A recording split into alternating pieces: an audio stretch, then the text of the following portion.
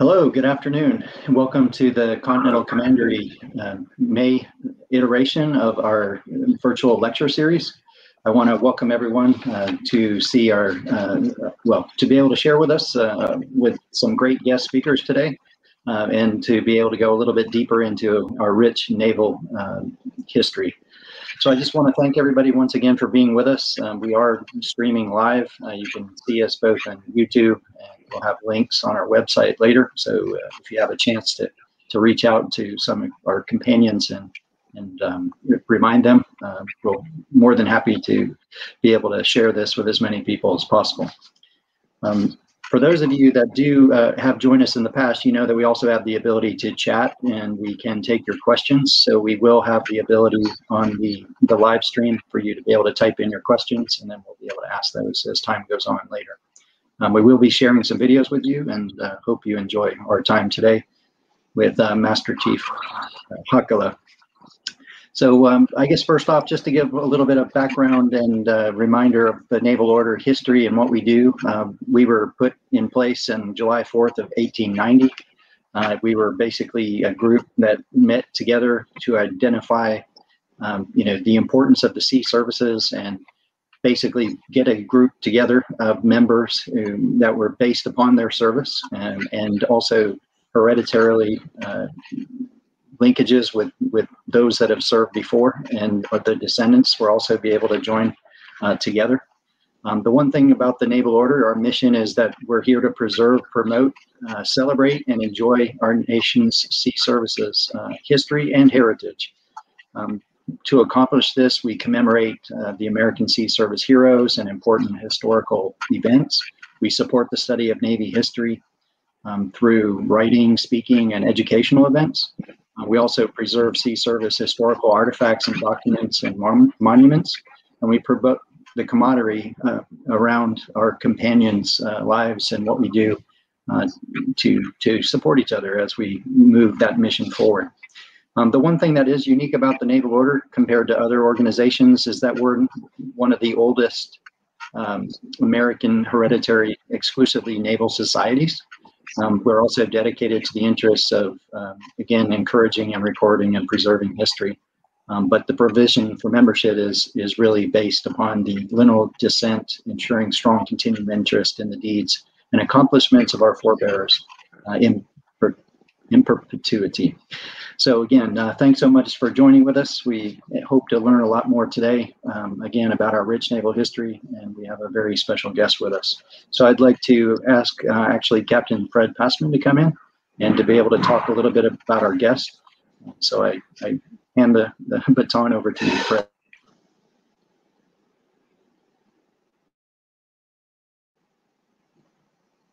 You might need to unmute. It would help if I unmute my mic. Okay, thank you, Captain Bresnahan, and I want to welcome everyone to this afternoon's presentation.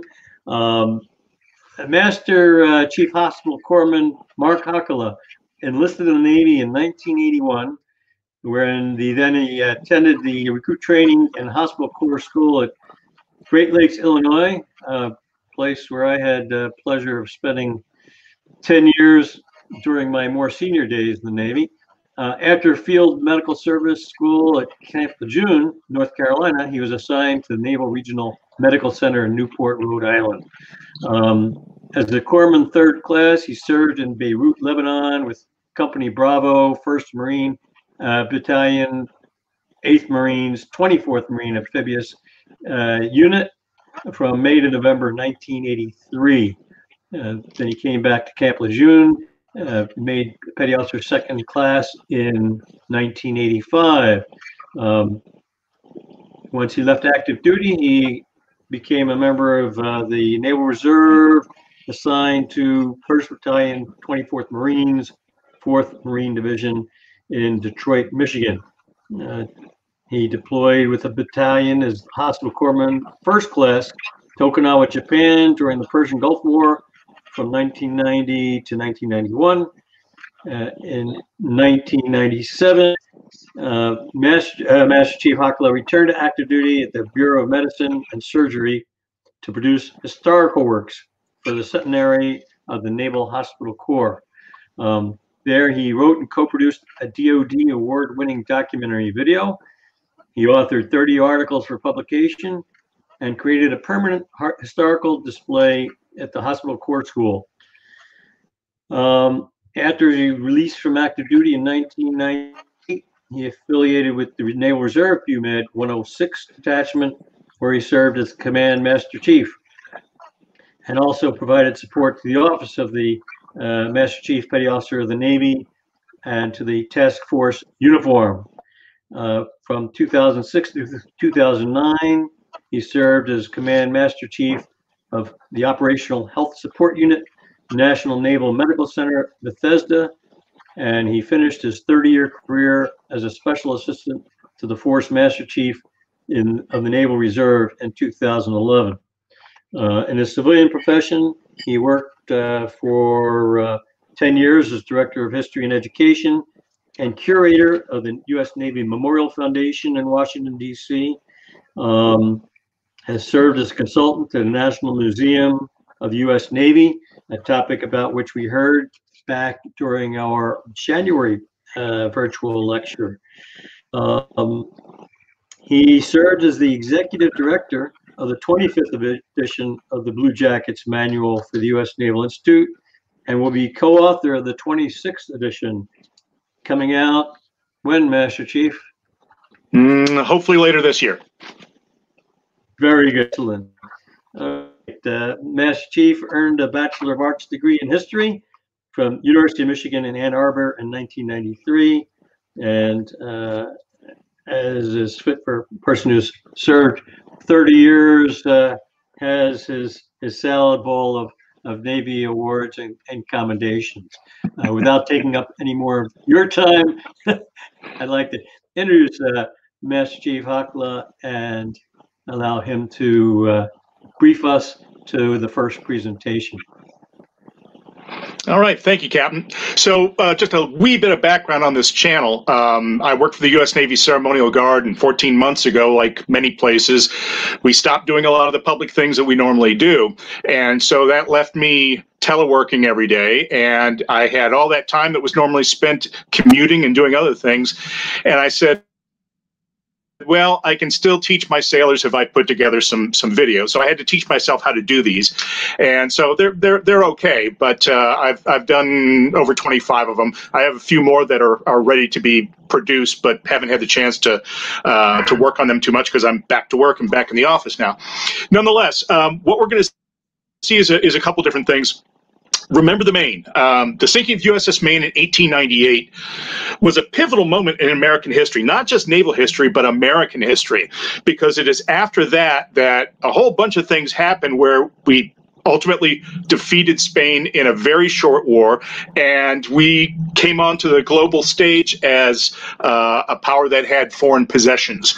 So, and a lot of this was sort of hastened by Theodore Roosevelt, who was Assistant SecNav, but he was masterminding a whole bunch of things behind the scenes. And one of the things that he did right before resigning to become the XO of the Rough Riders was he actually bought a bunch of merchant ships and got them to Norfolk in short order, got them painted haze gray. First time we used that color, got auxiliary guns on them and made these things auxiliary cruisers. So in a short period of time, he increased the size of the Navy. But all of this was in relatively short reply to the sinking of the Maine in February. So with that as a sort of a setup, why don't we go ahead and roll the video.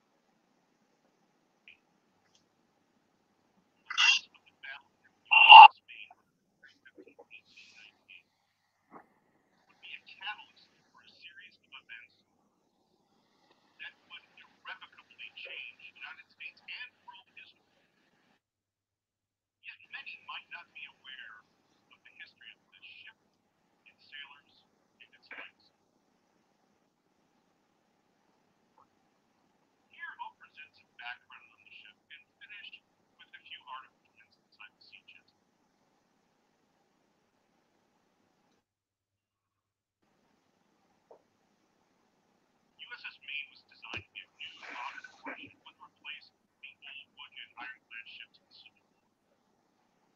Authorized in 1886, the keel was laid in 1888, but delays in getting meant that the ship wasn't commissioned until 1895. Still, Maine was a jewel of the fleet.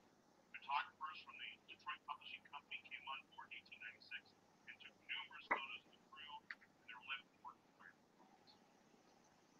Unlike the Army, the U.S. Navy always had integrated crews. USS Maine was no different and had an ethnically diverse group of sailors on board. In addition to Americans, there were personnel from Canada, China, the Philippines, Japan, Russia, and the United Kingdom. The crew also included 30 African American sailors. One of these was Dick Turpin. Turpin enlisted in the Navy in 1896.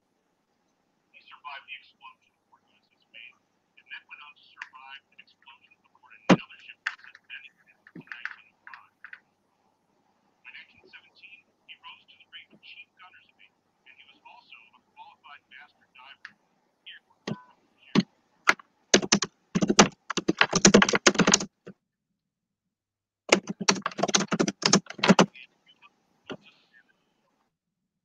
For several decades, there had been active rebellion against Spanish rule, and this led to some heavy-handed governing by the Spanish.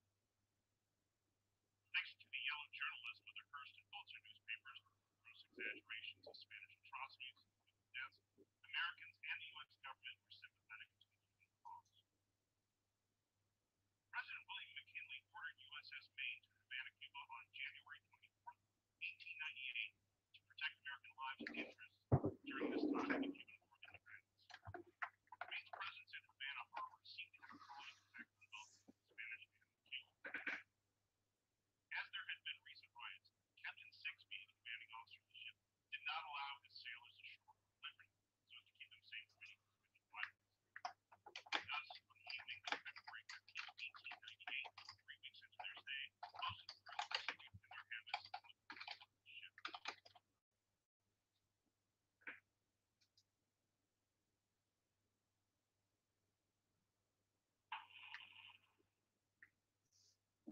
At 9:40 p.m., over 5 tons of gunpowder in the magazines located directly beneath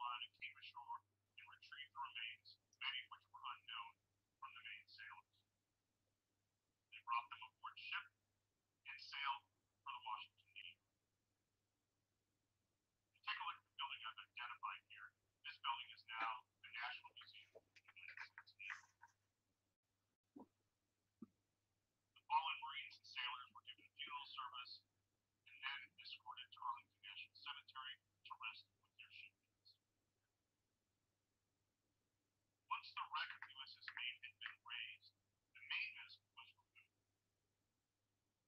The rest of the ship was towed out to sea and scuttled with dignified honors, but that mainmast was transported to Arlington National Cemetery. A huge number of artifacts from the ship would become parts of public monuments and memorials. This mast became a key component to the USS Maine Memorial in Section 24 of Arlington National Cemetery. The base of it is made to be reminiscent of the circular turrets that were on board the ship, and on the sides of this, the names of the fallen sailors and Marines are listed. Attached to the entrance door of the Maine Memorial is half of the ship's bell. The memorial looks down over the remains of 230 of the ship's crew. Most of these individuals are listed as unknown.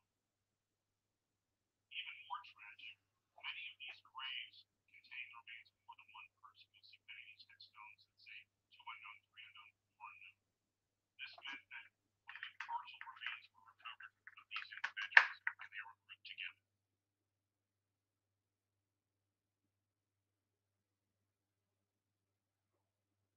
Other remnants of USS Maine are scattered throughout the country. The foremost of the ship is actually at the U.S. Naval Academy in Annapolis. At the Washington Navy Yard, one of the guns of USS Maine was on display and was exposed to the elements for decades. So a few years ago, it was sent off for conservation. It's been cleaned up, it's in fantastic shape, but I don't think they're going to put it outside. Also at the Washington Navy Yard, just across from the Navy Museum, is a blade from the spare propeller recovered from USS Maine. Since I was at the Navy Yard the other day, I stopped by, took a selfie.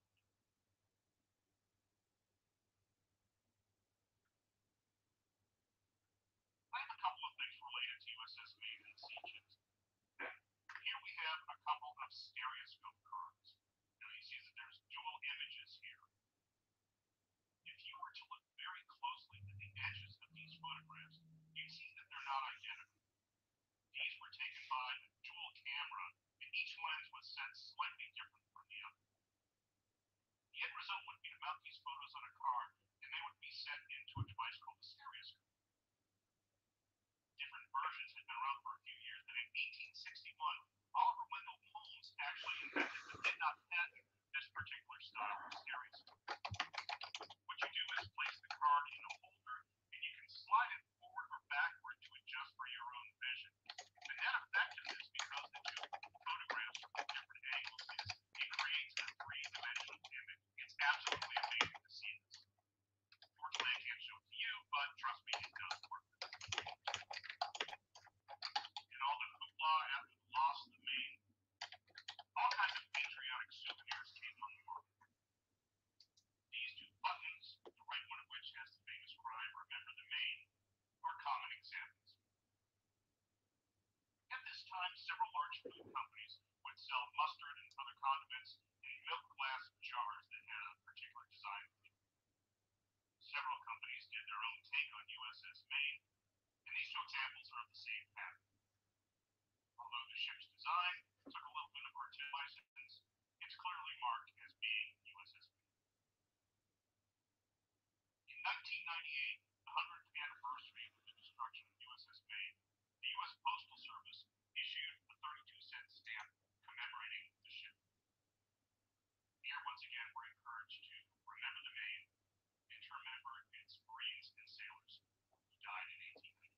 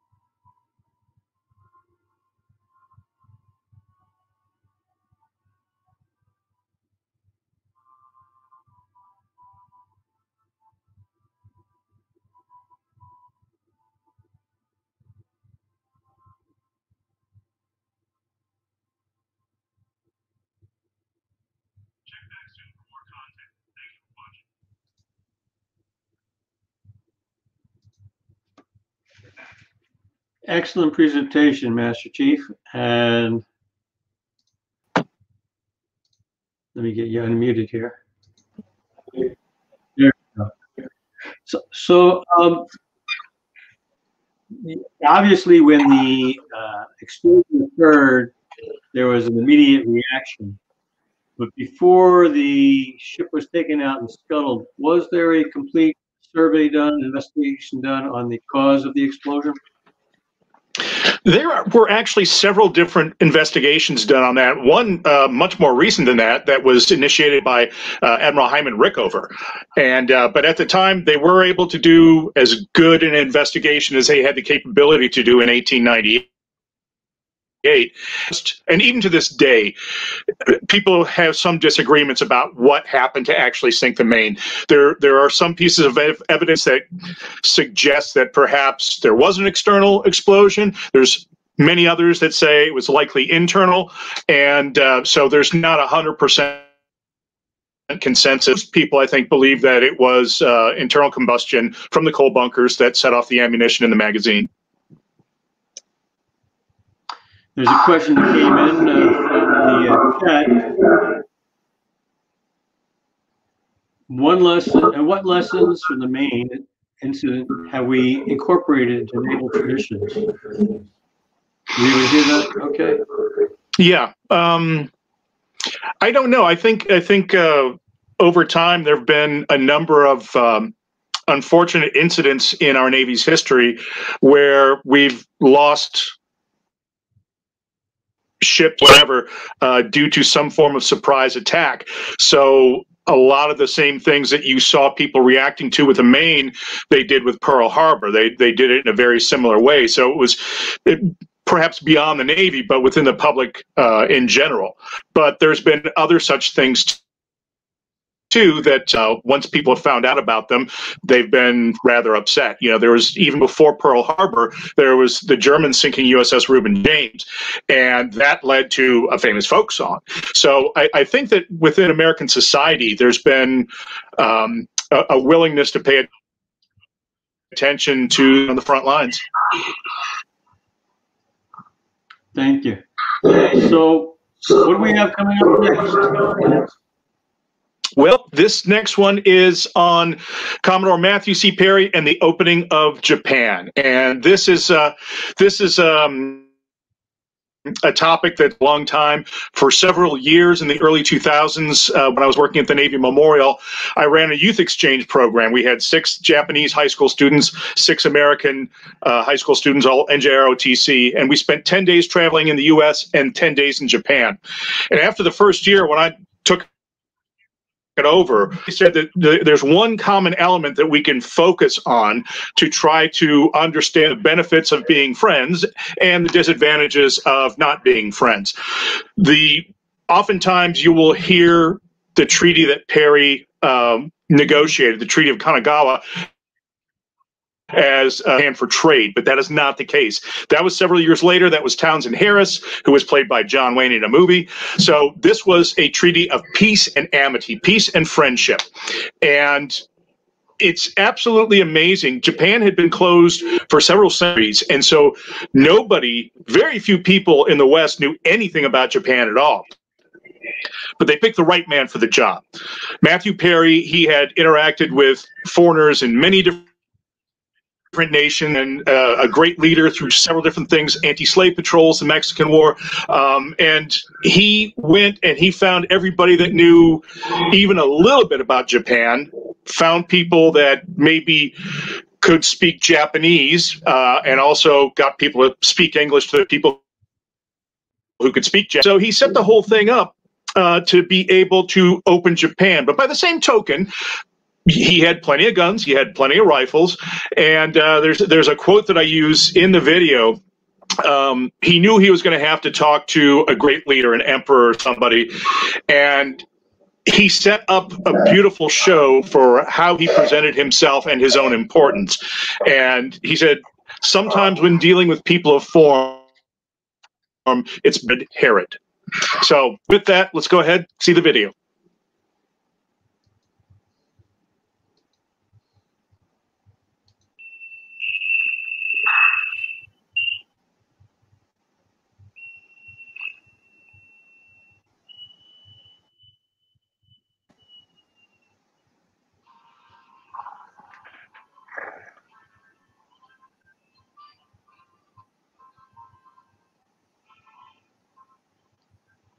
Video's not showing, Fred.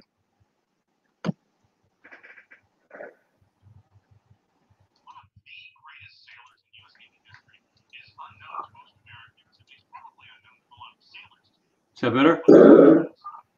You got to share your screen.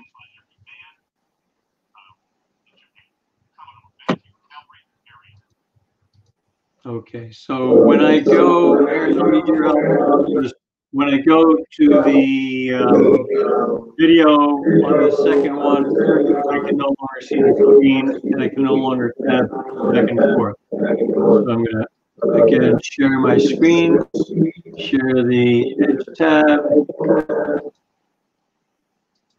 maximize that, and take it away.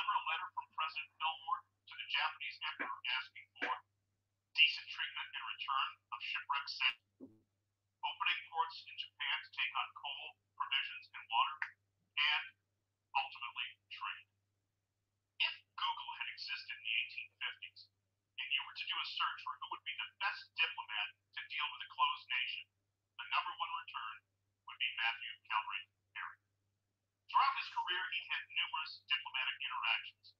Perry had negotiations and discussions with the top admiral of the Turkish Navy, who was the number 3 in the Ottoman Empire, the Kingdom of Naples, President of Liberia, numerous African chiefs, tribal leaders in Mexico, and a British Royal Navy admiral to discuss treaty issues. When Tsar Nicholas I of Russia met Perry, he was so impressed that he offered to make him an admiral in the Russian Navy.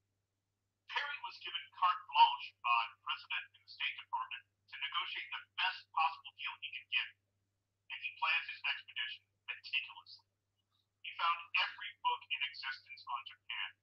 He got the latest charts from captains who'd been near Japanese islands. He secured illustrators and translators. He gathered gifts for the Japanese to perform them later, and the best sailors he could get, including captains with whom he'd served in the Mexican War. Among the 8 ships that went with him to Japan on the first visit, 3 of them, USS Mississippi, his flagship, USS Powhatan, and USS Susquehanna, were steam frigates. The sails were augmented by twin side-mounted paddles.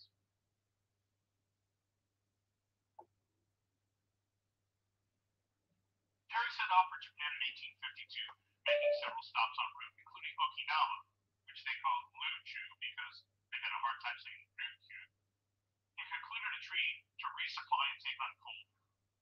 Sending a couple hundred Marines and sailors ashore probably didn't hurt the negotiation process.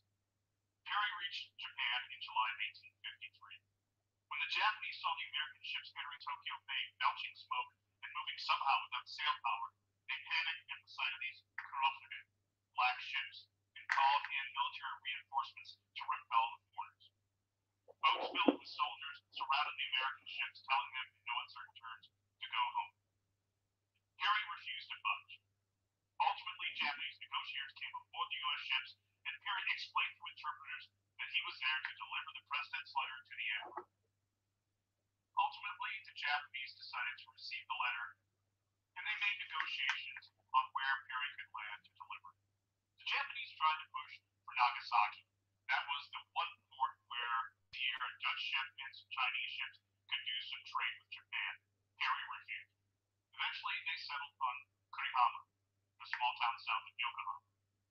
Boats were landed with Marines and sailors and bands to make for a formal ceremony for Perry's coming ashore.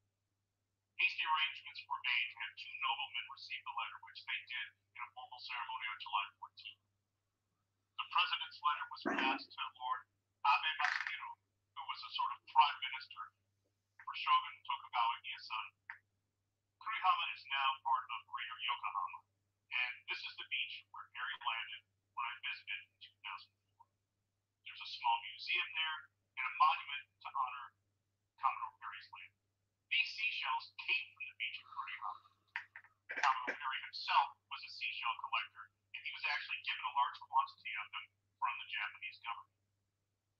With President Fillmore's letter of the Japanese chain of command, Perry left, telling the Japanese that he would be back in a year to get the answer.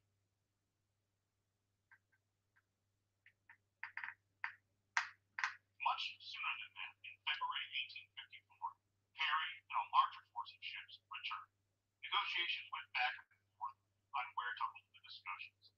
The Japanese once again recommended Nagasaki. Perry said no to that. And eventually they settled on Yokohama, which then was a tiny village. Perry knew that he would have some difficult negotiations ahead. For this, he drew on his previous diplomatic activities to try to present himself with the greatest advantage. Perry wrote, "This experience has admonished me that with people of forms, it is necessary either to set all ceremony aside or to out-Herod Herod in assumed personal consequences and ostentation." Perry chose to out-Herod Herod. On March 8th, 5 sailors and Marines were sent ashore in 27 of the ship's boats. 3 bands were also sent ashore. The Marines and sailors were drawn up in a huge cordon facing inboard. Perry, reaching the beach, steps ashore. Behind him are 2 of the largest African-American sailors in his squadron, one carrying the national flag, one carrying Perry's personal pennant. As Perry's foot touched the beach, the troops were brought to present arms, and the bands struck up the Star-Spangled Banner. You know what you call that? An entrance.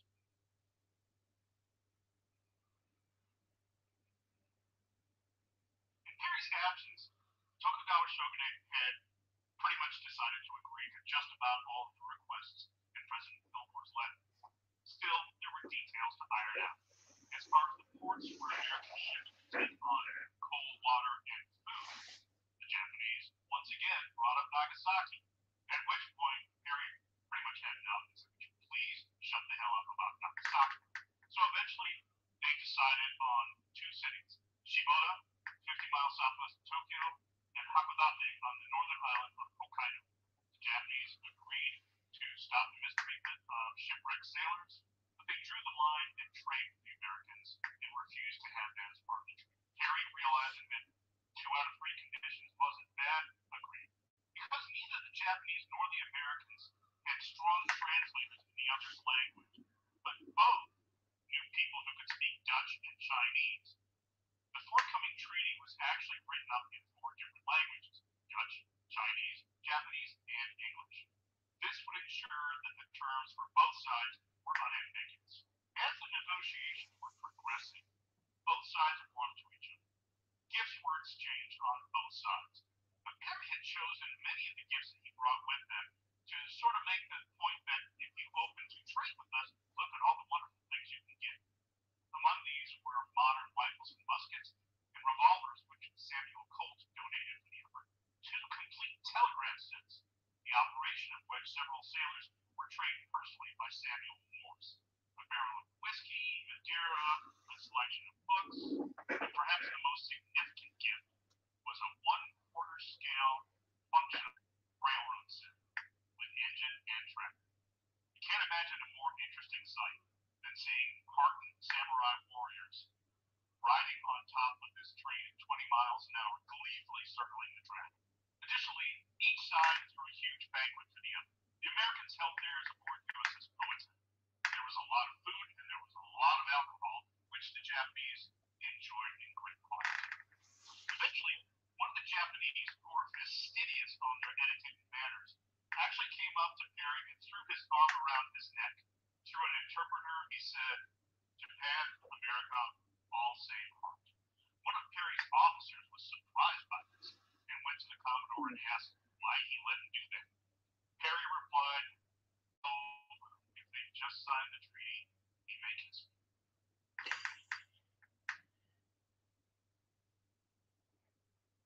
On March 31st, 1854, a treaty of peace and happy friendship was signed between the United States and Japan.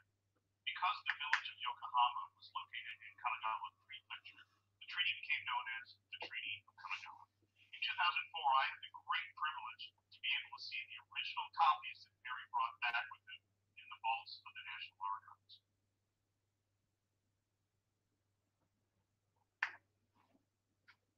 Perry returned to the United States and was ordered to Washington to prepare a publication called Narrative of the Expedition of an American Squadron to the China Seas and Japan.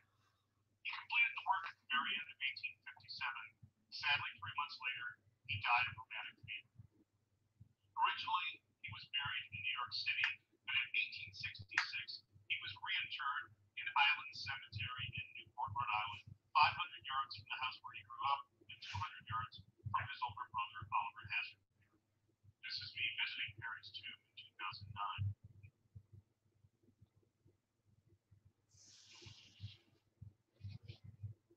Perry's legacy is continued in many ways.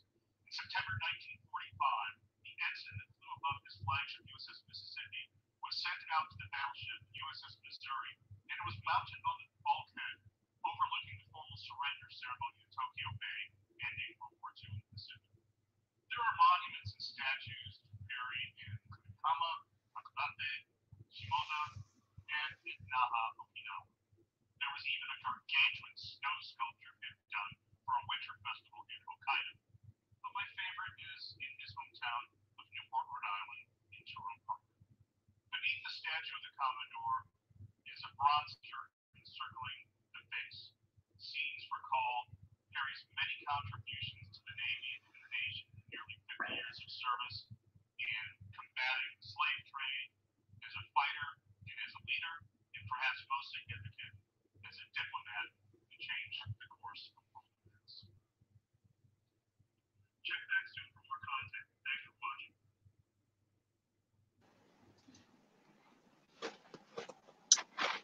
It's another fascinating presentation, Master Chief. Thank you. Thank you. I see there's a few questions up. My writing. There are a few questions up, and most of them are about your process. So before we go to that, we know there's a 3-year gap between the agreement of friendship and the first trade agreement. What do you know what was going on during that period? I think really Japan was the idea that they were now no longer closed. And so Perry got as best as he could get with the Treaty of Kanagawa. He kept trying to push for trade, and they said no way. So he said, hey, I'll take what I can get. As long as you're not imprisoning shipwrecked American sailors and torturing them or killing them, let's be happy with that. But I really think that Japan had to, they had to rethink their identity and rethink how they were going to do things. And this proved pivotal because within a few decades, they sent people to Britain to learn how to make a navy, a modern navy. They sent people to Germany to learn how to make a modern army. In 10 years of his landing, there was a functioning railroad between, I think, Yokohama and Tokyo. So they quickly figured out that we need to catch up if we're going to be a successful nation. And I think it just took a couple of years to be able to settle into the idea that, okay, we're going to be dealing with these people. Wasn't this almost concurrent with the Meiji Restoration and all the turmoil going on as Japanese government moved from a purely feudal sort of arrangement to the quote, I think this really sparked the. Yeah, I think this really sparked the Meiji Restoration. The whole idea of modernizing the country was planted by Perry, and then again, the shogunate, it was time for them to go and actually bring the emperor back as something more important than a hood ornament. Exactly. So coming to some of the other questions that come in. How do you decide what you're going to do a video YouTube on? Well, I started by, I used the whole idea of the sea chest as if my collection is all in the sea chest, but there's no way my entire collection of artifacts could fit in there. But I intended to do some things based on actual physical artifacts that I had and then tie it back into the naval history. So if you look, my very first one was on the history of. So it's getting to the point now where I've covered a lot of topics. I have some work done for one on dog tags, which the Navy doesn't even use anymore. But, the whole concept of those has changed over time. So really, it was based on my artifacts and my interest in knowledge. Fascinating. So I think you just answered the second question that's in the chat section where one of the viewers asked, what are your sources for your photos and paintings? Yeah, for the most part, I use National Archives, Library of Congress, Naval History and Heritage Command. Every once in a while, there's some other organization. In this particular one, you saw that there were a lot of things that are hanging on my walls, either in my living room or in my basement. The Newport things and some of these of Perry with the Japanese. Those came out of the narrative of the expedition. So I have 4 of those on my wall in my living room. So, and then I also had a bunch of personal photos from having been to Japan and visited several sites there. But for the most part, the big 3 is Library of Congress, National Archives, and Naval History and Heritage Command. Excellent. And, are you a one-person production team, or do you have others helping you put these together? You're looking at it. Just me. So when I worked at the Navy Memorial for 10 years, I did the graphic design for all of the historical exhibits on the walls. And so I had to teach myself, and there were a lot of similar skills. So I was able to catch up a little bit more quickly than I thought I might. And so, yeah, typically I'll identify all the images that I want. I'll rough out my script. I'll do the narration, and then I start doing the editing and putting everything together. And so, yeah, it's a one-man band. Do you have any plans of possibly taking your artifacts and creating your own museum? I could, but I actually created one at work for the Navy Ceremonial Guard, and I've loaned a couple of my things. Back in World War II, the seamen had a white band going around the blue jumper's shoulder to indicate they were in the Seaman branch. Firemen would have a red one. So the former name of our command was the Seaman Guard. So I set up a World War II period uniform and a modern uniform, as well as a number of other artifacts, command ball caps of different eras, and unit patches and various and sundry other things. There's some of the things that are in this. It's a very small one, pretty cool stuff. One of the things that we have that I really treasure is there was an urn stand that was made for Neil Armstrong's urn for his burial at sea. And so our command master chief at the time, he actually got the wood, he made this whole thing, trimmed it in black crepe. He put his Armstrong's naval aviator wings and his naval astronaut wings on the front of this. And I actually got a chance to hold Armstrong's urn before his remains were inside of it. But we have a great picture of our casket bearers doing the burial at sea and our firing party firing volleys on this. So I've contributed to that particular museum, but I could definitely do my own. Okay, let's see. Do you have any videos about the history of the Marine Corps, or maybe the conflict with the Barbary pirates? I do have a video. And during the Gulf War in 1991, I was very fortunate enough. I was assigned to 3rd Marine Division headquarters on Okinawa, and regularly the Marines would send flights over to Iwo Jima for battlefield study. So I got a chance to go along on that, and I was privileged enough to be able to raise 5 flags over Mount Suribachi, and one of those was my retirement flag.